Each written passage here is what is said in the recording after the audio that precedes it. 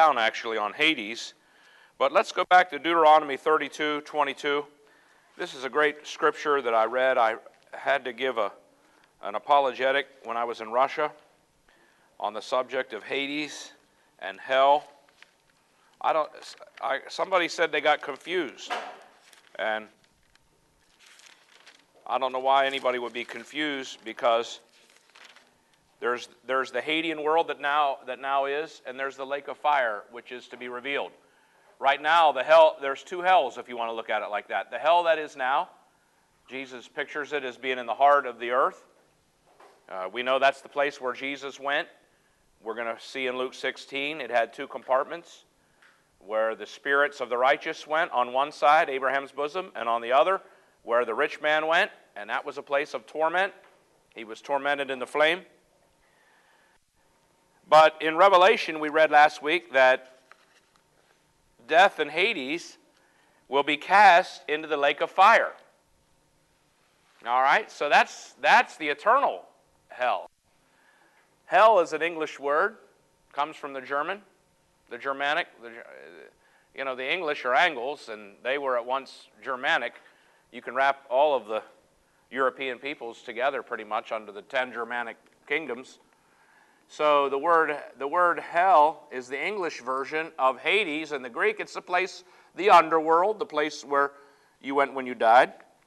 But in Deuteronomy 32, there's a great verse here, and if I'm not mistaken, I believe, if I had to check, I think this is the first mentioned principle.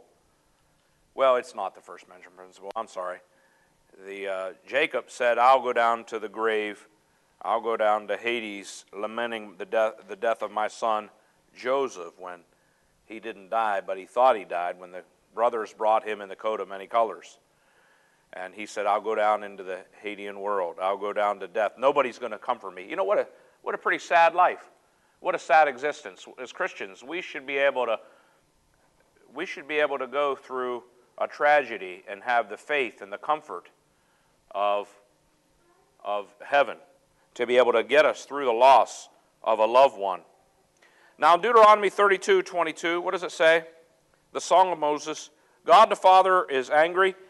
He already knows what is going to be the end of the Jewish people. This is where we started last week. And interestingly, 32, starting in verse 20, he said, I will hide my face from them. I will see what their end will be. Isn't that something, that God knows what our end will be? The Lord knows. He knows our beginning. He knows our end. That would be a scary thought, to see what the end would be. I pray that our end will be a glorious one and not a tragedy. Who wants to have a tragedy? We want to have the end of glory. They are a perverse generation. We're talking about the end of Israel, the end of the children of Israel. They've provoked me to jealousy by what is not God. They've moved me to anger by their foolish idols. I will provoke them to jealousy by those who are not a nation. I will move them to anger by a foolish nation. And that perhaps is talking about the Gentiles. God is going to raise up a new people. He's going to raise up a new people. The Jew is going to be rejected. Paul, in Acts 13, says it was necessary to preach the gospel to you first, the Jew. He says, since you count yourself unworthy, he said, unworthy of eternal life. Let's look at that. That's a very powerful scripture there in Acts 13. This is where Paul is one of those famous lines. In Acts 13, verse 45, it says, when the Jews saw the multitude, they were filled with envy, contradicting, and blasphemy. You know, I get a lot of that from the denominational world. You know, if I would just take out baptism in the Lord's Supper, I could blend in with all of the Christian denominations today. Did you know that? I could pretty much get along with any denomination. Take out baptism in the Lord's Supper. But what do we get? When you contend for truth, there's one Lord, one faith, and one baptism. You can't get away from that, can you? How can you? And there's only one body. Only one way to get into the body of Christ. You got to be born into it. You can't join. So what do we get? We get envy. We get contradictions. We get blasphemy. Acts 13:45. And They oppose. We get opposition, don't we? Opposition. They oppose the things spoken by Paul. Acts 13:46. Then Paul and Barnabas grew bold, and here's what they said. Quote, "It was necessary that the word of God should be spoken to you first, but since you reject it and judge yourselves unworthy of everlasting life, behold, we turn to the Gentiles. For so the Lord has commanded us." And then they give a quote from Isaiah. "I have set you as a light to the Gentiles, that you should be for the salvation to the ends of the earth." All right. So, God's angry. He's jealous of his wife, the bride of Christ. And then he says this in verse 22, "For a fire is kindled in my anger, shall burn to the lowest." The lowest what? I'm in Deuteronomy 32, verse 22. "A fire is kindled in my anger, and shall burn to the lowest hell." Sheol. Sheol in the Hebrew. Hades in the Greek. It's the same place. "It shall consume the earth with her increase, and set on fire the foundations of the mountains." Isn't that amazing? It's going to set on fire the foundations of the mountains. Now in Acts chapter 2, turn with me to Acts chapter 2. How important is Hades in Christianity, in the New Testament? Well, Peter spends some time on that Hadean world. In Acts 2:25, he says, and the reason that Peter has to spend a lot of time on Hades on the day of Pentecost is because he's going to beef up the resurrection. The Christian faith is based on the resurrection, right? So we need to have a lot of information when Jesus died, where he went. This is great teaching for the Muslims. They think Jesus passed out on the cross, and they laid him unconscious in the tomb, and he revived. Now, where would they get that at? I was talking to one of my friends. I said, "You think the centurion knew a dead body? You think that Roman soldier, the centurion, a veteran of all those wars, you think he knew a dead person when he saw one?"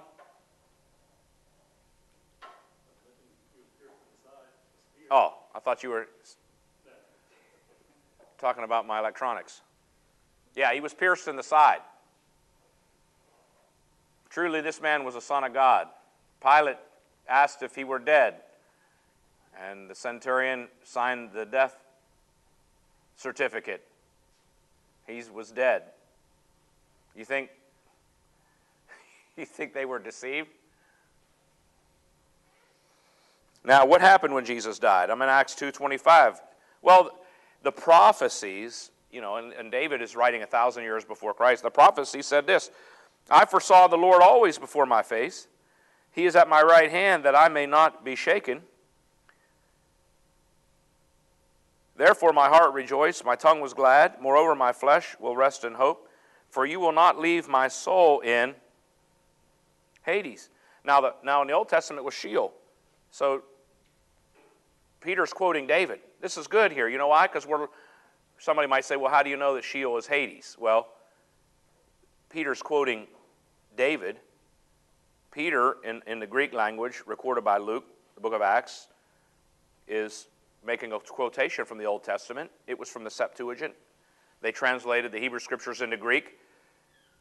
That was a good thing, because we know if there's a word in the New Testament, you can use that Septuagint and find out what the Old Testament equivalent would be in the Hebrew. For instance, the word repent. Anybody know what the word would be in the Old Testament if you read the Proverbs or Deuteronomy, or if you read the prophets? Do you know what they would say? Do you know what they would tell the Israelite people? They didn't use the word repent. They used the word turn. Turn. So whenever you see the word turn in the Old Testament, you know it's like John the Baptist saying, "Repent, for the kingdom of God is at hand."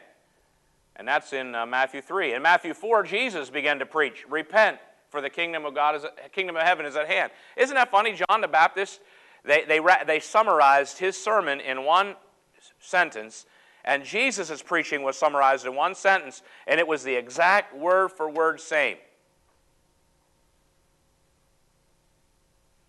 You can check it out. I forget exactly the verse. It's like Matthew 3:15, Matthew 4:17. You can find that in there. Repent, for the kingdom of heaven is at hand.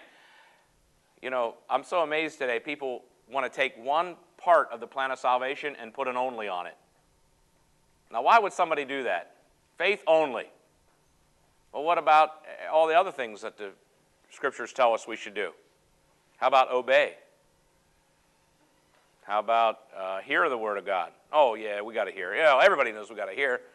So you believe we got to hear? You believe we got to obey? Yes, we got to obey. Do we have to repent? Yes, we have to repent. Well, then why do you put only? Well, it's because they've created a philosophy, see. When you create a philosophy, you can't just let the Scripture speak for itself. You got to help it.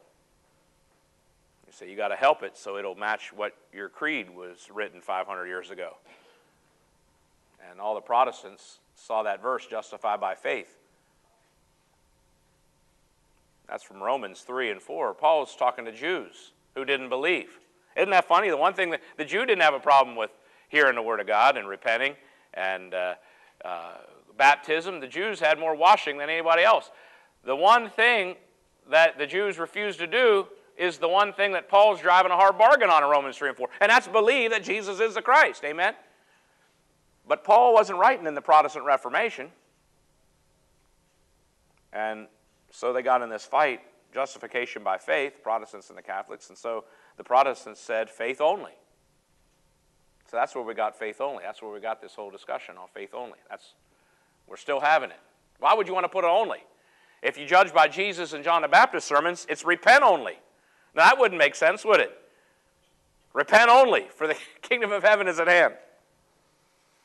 Well, Peter said repent, didn't he? Repent and be baptized. Acts 2, the birthday of the church. You will not leave my soul in Hades. I'm in Acts 2:27. Are you with me? Nor will you allow your Holy One to see corruption. You know, we look at death. There's two words for death, by the way. There's a word that's used of death from the perspective of the living. We just see a corpse. We see a dead body, and that's the word nekros. And that's the physical view of death from the vantage point of time. But the Greeks were well aware. They weren't Jehovah's Witnesses. They knew that death was more than annihilation. They knew that your spirit went somewhere. In fact, they had this idea, Hades. Hades was the place of the underworld, and they had a god named Hades who ran it. Now, isn't that interesting? And do you know in English, I've said this, in our English, the Scandinavians, the Anglo-Saxons, they called it hell, and there was a god named Hell who ran it, with a little g, God. Are you with me? Jesus didn't rebuke him. He said, upon this rock I'll build my church, he told Peter, and the gates of Hades won't prevail against it. Jesus just let it go. He didn't sit there and say, you dummies, there is an underworld, and it is ruled over by a god.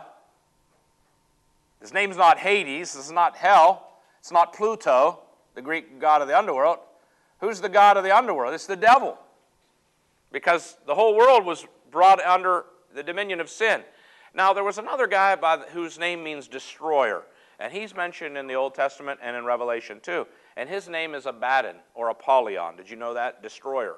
Satan is called the destroyer. Let's look at that. Since we mentioned it, Revelation. Because that's one of the names of the devil in regard to his ministry, if you want to call it that, of taking everybody down, the whole human race. Well, Apollyon, Abaddon. I'm in Revelation 20. Here it says that in verse 13, the sea gave up the dead who were in it, and death and Hades delivered up the dead who were in them. And they were judged, each one according to his works. Then death and Hades were cast into the lake of fire. This is the second death. Anyone not found written in the book of life was cast into the lake of fire. So that's the difference. Hades is going to be cast in the lake of fire. So you got the temporary hell, Hades. You got the permanent. Yeah.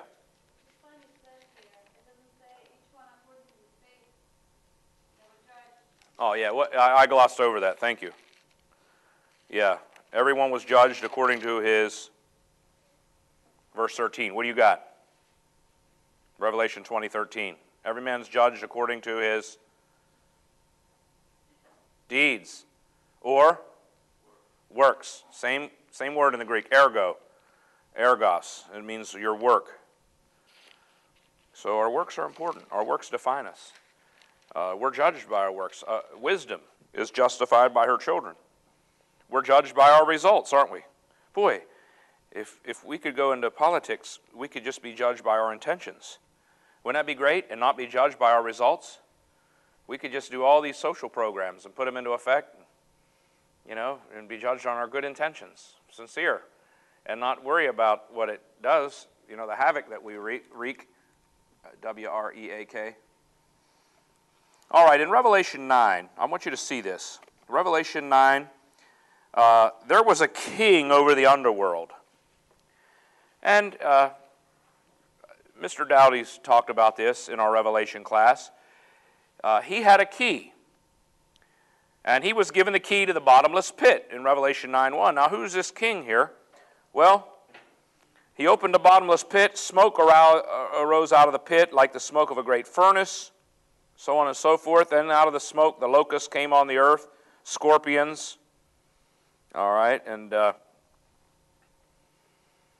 they're going to terrorize the witnesses of God. Let's just put it that way. So I would take the king to be a wicked king, and his servants likened to scorpions and locusts. Are locusts good or bad? Now, we have some locusts here in Virginia, and they come out every 17 years. But they don't call them locusts. What do they call them? Can't hear you. Cicadas. It could be. And my wife saw one of these articles in one of these local papers. People actually will eat these cicadas, put them on a sandwich. What does that sound like? Now, a cicada in the Bible, they didn't have all the species and subspecies we have today. They didn't have all that zoologist, taxonomist. But there was a guy in the Bible who ate locusts, right? His name was John the Baptist. Might have been cicadas. Who knows? He cooked them? They're eating them raw. You tell me who's civilized and who's a barbarian. Well, locusts are bad things. They devour your crops. Scorpions, what are they known for? Pleasant animals, right? You want to keep them as pets. They're the ministers of the devil. And they had this king over him, and he had key. He had one key. And what is his name here in verse 11, in Revelation 9:11? They had a king over them. And, of course, these scorpions, in verse 10, had stings in their tails. Their power was to hurt. We have power, don't we? We want to have power. Do we want to use power to hurt people or to help them? We want to help people, don't we? We want to save people. We want to love people, right? Well, anyway, 11, they had a king over them, the angel of the bottomless pit, whose name in Hebrew is Abaddon. Now, if you look up the cross references, we don't have time. He's mentioned in different places, but he's called the destroyer. I meet young people, and I don't know why, met some young men, they just had this propensity for violence, wanted to hurt, wanted to destroy. That's the nature of the devil. Want to destroy and tear things down. It's easy to tear something down. It's hard to build it up, isn't it? And this is who this king was, Abaddon, but in Greek he has the name Apollyon. So we have the Hebrew name, the Greek name. He's the keeper of the pit. Are you with me? The keeper of this Hadean world. We got Sheol, Hades. We got Abaddon, Apollyon. Now, there's a great verse that I didn't prepare in my notes this morning. Somebody look up strong man. Somebody look up the strong man. Bind the strong man, because that's what Jesus did. In Revelation, let's turn over here to Revelation 1. And I want you to see Jesus had keys. Now, he gave keys to Peter to unlock the door of the kingdom, of the church. But in Revelation 1, he's got some keys to unlock a couple other things. All right? Who's got Revelation 1 Verse 18.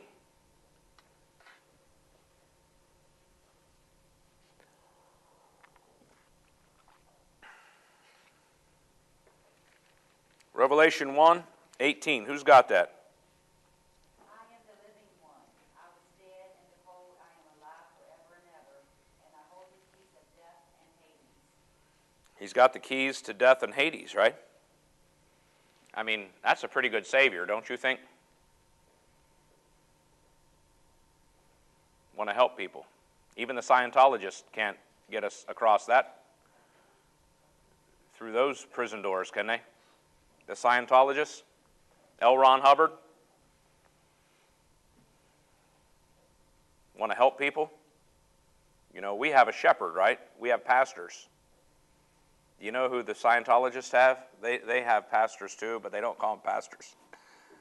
They're called auditors. Auditors, they audit you. And then they have like their churches, but if you're a celebrity, you get a special celebrity church. A celebrity. You don't just join the average Joe, Tom, and Dick and Harry congregation. You get in the celebrities congregation. And then they audit you.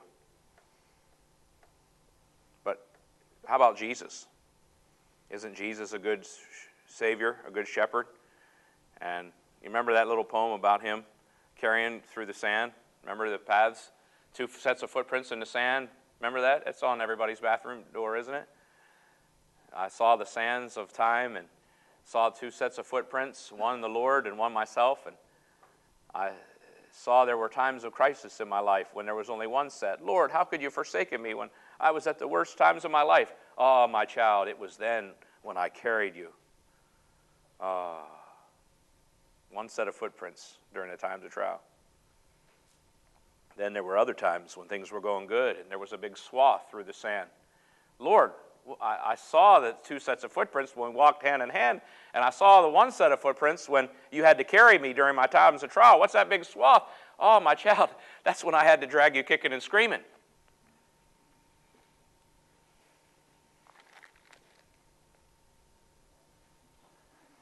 All right, where are we at? Revelation 1:18. Jesus has the keys to death and Hades, so he's going to unlock it. Now, did anybody find that strongman passage that I needed?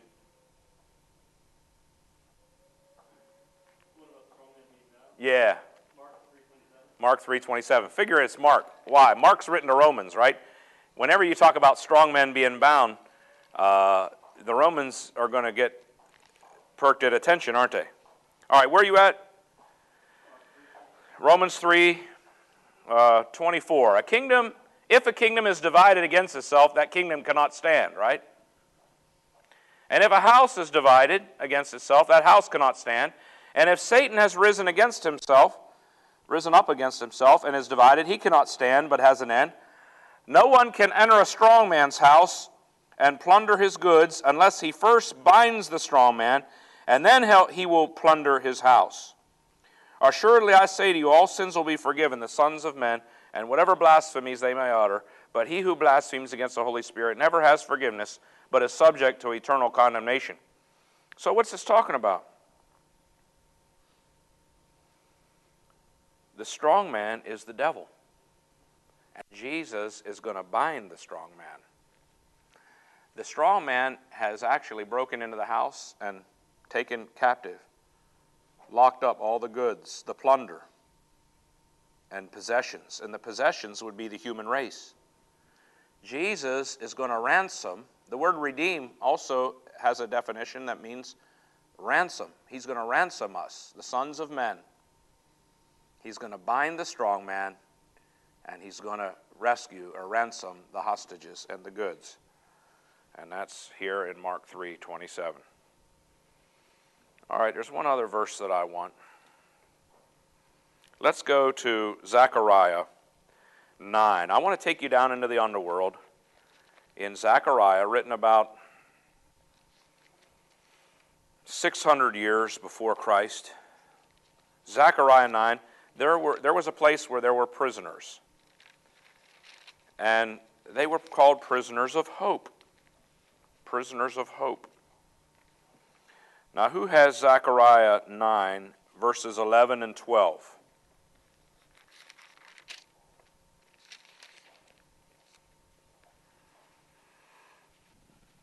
As for you also, because of the blood of my covenant with you, I have set your prisoners free from the waterless pit. Return to the stronghold of the prisoners who have the hope. This very day I am declaring that I will restore double to you. Amen. Let's look at this. Rejoice greatly, O Zion. Shout, O daughter of Jerusalem. Behold, your king is coming to you. He's just, having salvation, lowly, riding on a donkey. Now, what's that a picture of? When did the king come riding on a donkey? I'm told that the king had two vehicles in his driveway. He had his military vehicle and he had his domestic peacetime vehicle. Now, he had his wartime vehicle, his APC, his armored personnel carrier, and he doesn't want to run up the mileage on it.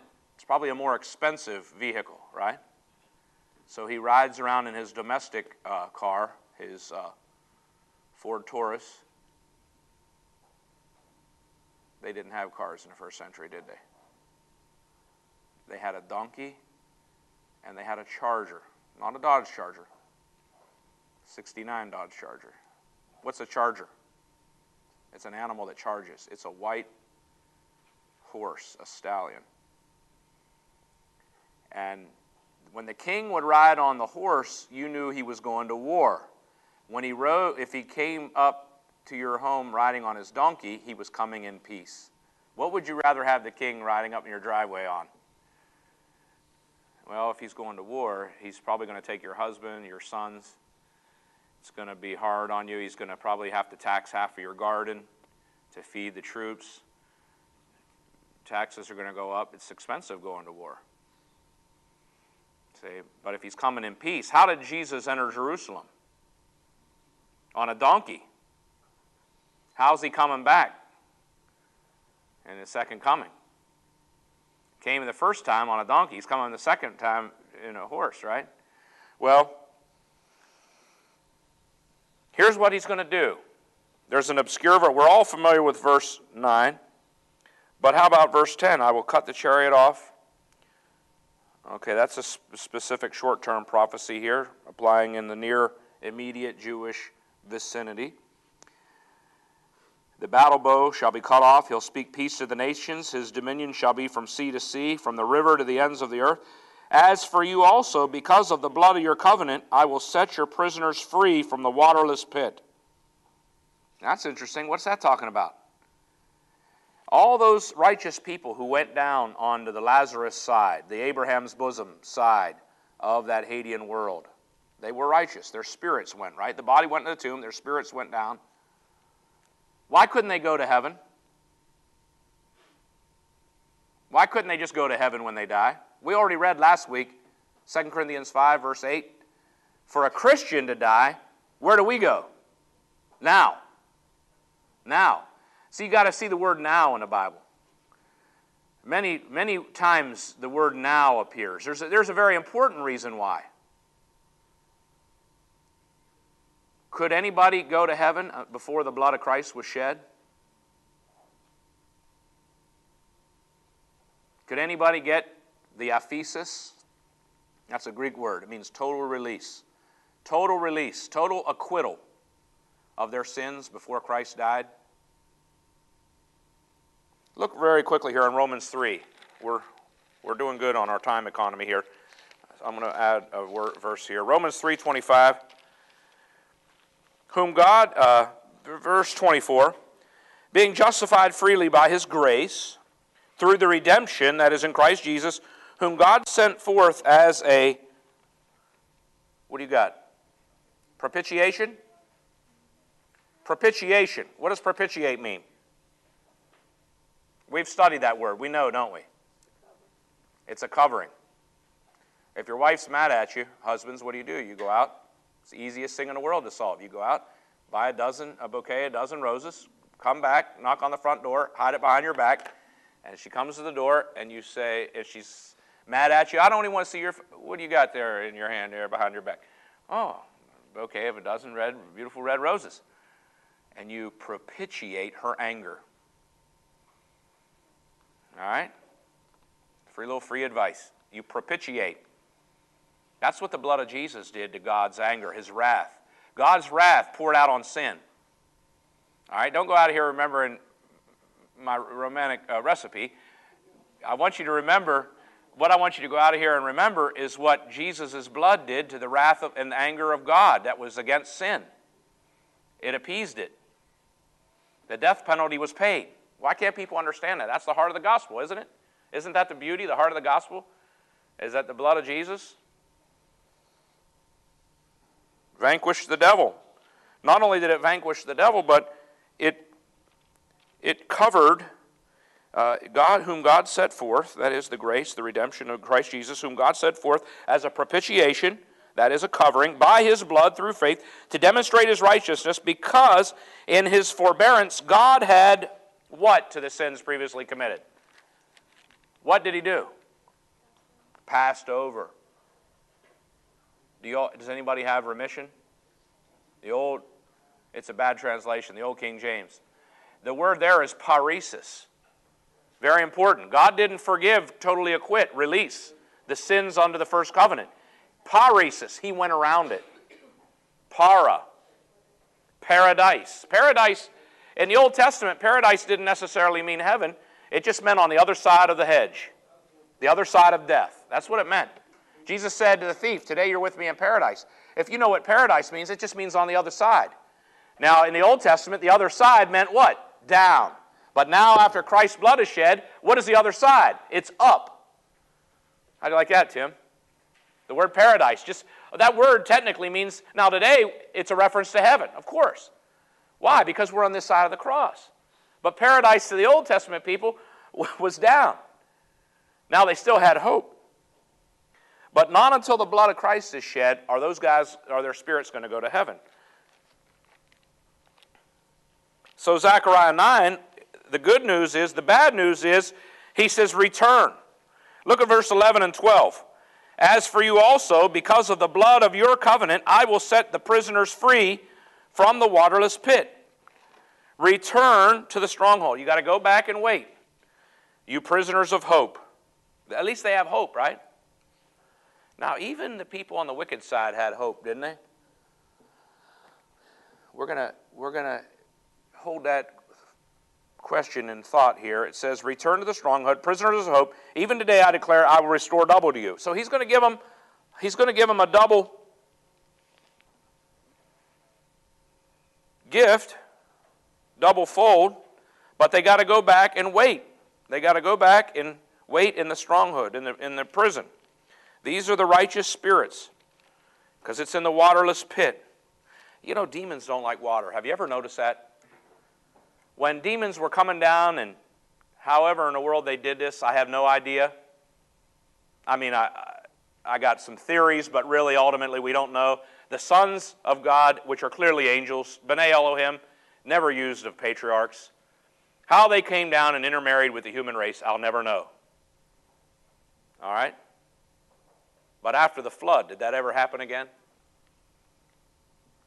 Are you with me? All right. What about when the demons went into the swine? And those pigs are a lot smarter than people, Preacher D commented. They didn't like being demon-possessed. People don't mind being demon-possessed. Oh, come on in. I'll take you right in. Come on into my home. I'm not talking about your house, talking about your home. Hey, there's a great sign in this gym.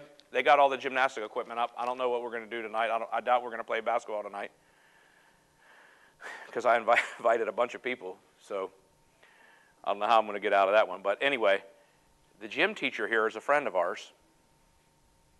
And he has a sign, and it says something like, you know, staying in shape is so important. Keeping your bodies physically fit is important because where else are you going to live? I thought that was pretty good, don't you? I mean, that's about as strong as you can get without coming out and saying your body is a temple of God, isn't it? Your body is a temple of God. Can't say that, but you live in your home. Your body is your home you live in. And isn't that funny? Because the Holy Spirit wants to be a guest. Ben Alexander said a long time ago, I never forgot, that the word guest in German goes back to ghost. Because your spirit is a guest in your home. Guest and ghost are related.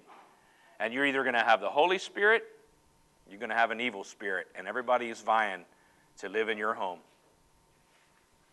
Now, the pigs were really smart because they didn't want those demons in them. So where did they go to get the demons out? They all got in a herd, and they plunged off the cliff into the Sea of Galilee, and they were baptized. And when the pigs were they didn't get the death, burial, and resurrection. They got the going down. They never came up. But they didn't care. They would rather go down and get the demons out than to live in demon possession. So what's the moral of the story? Take a lesson from the swine. The pigs know. The pigs know.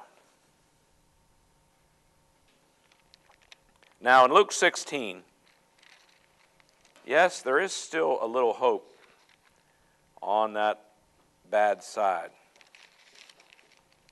How can that be? You can't get out of Hades, can you? No, you can't. Not even Hercules.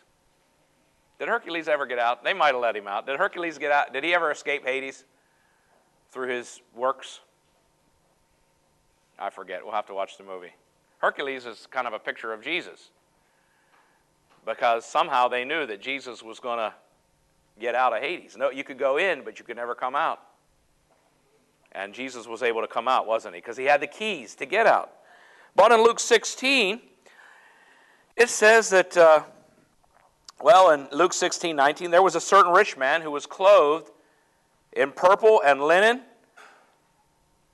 fared sumptuously every day. He had the life of Riley, live in ease and pleasure.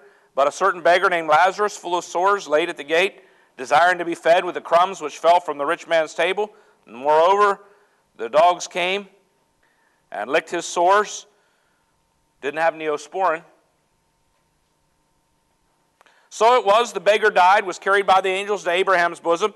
The rich man also died and was buried. Verse 23, look at this. And being in torments in Hades. Now, if you got the old King James, it'll say being in torments in hell. Are you with me? You got Hades, which now is, you got the lake of fire yet to come.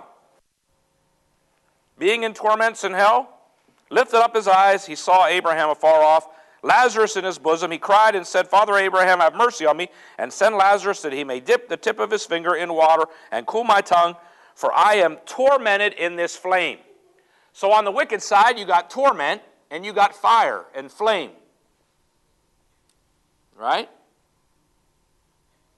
Why would you ever want to sing a song, I'm on the highway to hell? I mean, people that do that, they must not love themselves. They must not count themselves worthy. All my friends are going to be there too?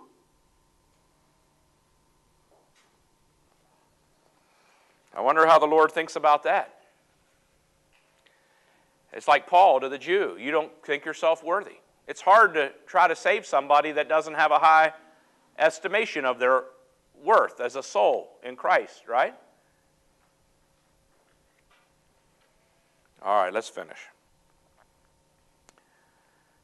Abraham said, Son. How'd you like to have a conversation with Abraham? Son, remember, in your good lifetime you received good things, and likewise Lazarus evil things. But now he's comforted, and you are tormented. Besides all this, there's I have a gulf. It's not an oil company.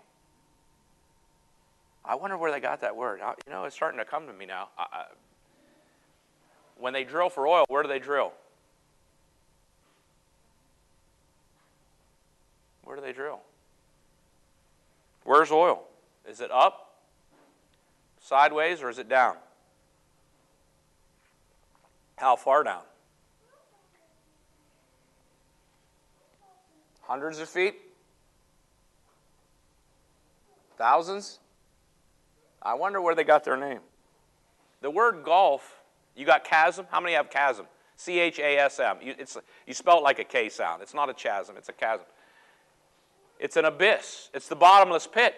That's where Michael threw the devil and his angels When? In the days of Moses? No, after Christ died. There's a bottomless pit, Abraham said. It's a gulf, it's a chasm, it's an abyss. So that it's fixed, so that those who want to pass from here to you cannot, nor vice versa. We can't cross this chasm. Verse 27, there is hope in hell. Not for yourself, but for who? Others. Then, he said, get it? Then? Wasn't open for debate, was it? Couldn't contradict. Then, he said, the rich man said, I beg you, therefore, Father, that you would send him to my father's house. There's hope for others that they won't come. I mean, why are we here this morning? Why are we here on this earth? To be saved, save others, and warn people. I told you about the now. Let's end in John 12. I didn't get all my scriptures, but I got a good one of them. Let's finish up next week, or next time. Let's talk about Gehenna, the garbage pit, Gehenna. We'll use the word Tartarus. Go to Peter. We'll go, and we'll get the captives. I didn't actually get all the scriptures to get the captives out from 1 Peter 3 and Ephesians 4, and then we'll finish. But this is great here because when did all this happen, you see? In John chapter 12, in verse 28, Father, glorify your name. Then a voice came from heaven saying, I have both glorified it and will glorify it again. John 12:29. Therefore the people who stood by and heard it said that it had thunders. Others said, an angel has spoken to him. And Jesus answered and said, this voice did not come because of me, but for your sake. Now listen to this. This is one of the most important verses with a now in it. Now. Baptism does now save you. It didn't used to save you. 1 Peter 3:21. People didn't used to get baptized before John the Baptist. But now, after Christ died, now it saves you. Because it's your appeal of a good conscience by virtue of the resurrection of Jesus Christ, see? Now. I'm in John 12:31. Now is the judgment of this world. Now the ruler of this world will be cast out. And I, if I am lifted up from the earth, will draw all peoples to myself. This, he said, signifying by what death he would die. A lot of things happened in heaven and earth. When Jesus died, when he rose again, when the church began, a lot of things happened in heaven and earth. We see these things that happen on earth in the Bible, but there were many things that happened below the earth and above the earth. And that's why we have to go to Luke 16, Revelation, to get a picture of all the things that happened. It was a big day. The cross. Satan was cast out. The demonic world was chained. How much room do they have? How much chain did they have? As much as we give them. Isn't that right? Let's pray. Dear Father God, thank you for the victory over the devil. Thank you for these scriptures, Lord. And I'm so glad now that Jesus, when he died, went down and cleaned that world out and took all those people to heaven. We don't have to go there anymore into the Hadean world.